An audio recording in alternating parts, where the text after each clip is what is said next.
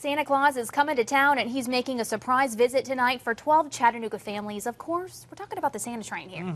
Every year, Santa visits Chattanooga firefighters, police, and EMS workers, and they pull off an incredible feat of generosity and kindness. It's for families going through difficult times.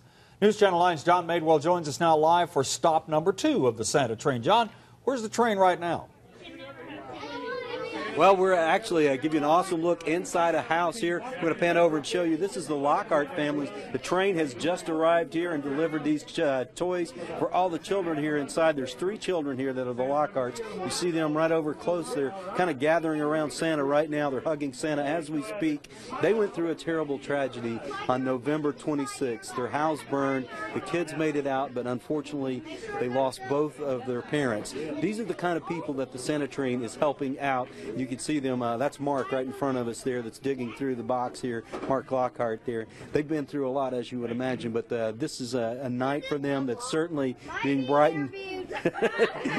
We can talk to you, Mark. What do you think about this stuff? Awesome! There you heard it from Mark right there. It's awesome. That's it in a word here to sum up the Santa train here as these people here. What's that? Your news. I'm going to be on news.